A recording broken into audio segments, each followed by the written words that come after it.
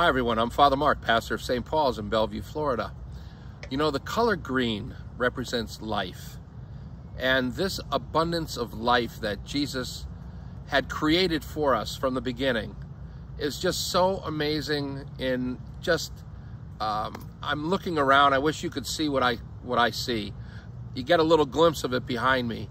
But this is just absolutely amazing, because everything that I'm looking at that's green around here is life.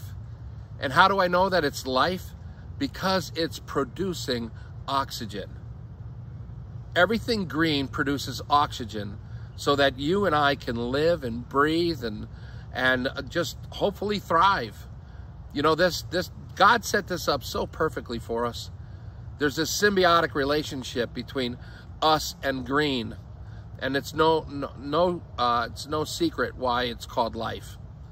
So I want you to think about that for a moment. We hear about the destruction of this life in so many places, for progress, for industry, for commerce, for all those reasons that some people say, yeah, it's worth it.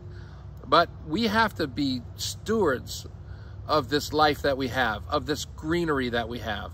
Because why would we want to choke ourselves out, you know, with something just so beautiful that provides the very essence of what we need?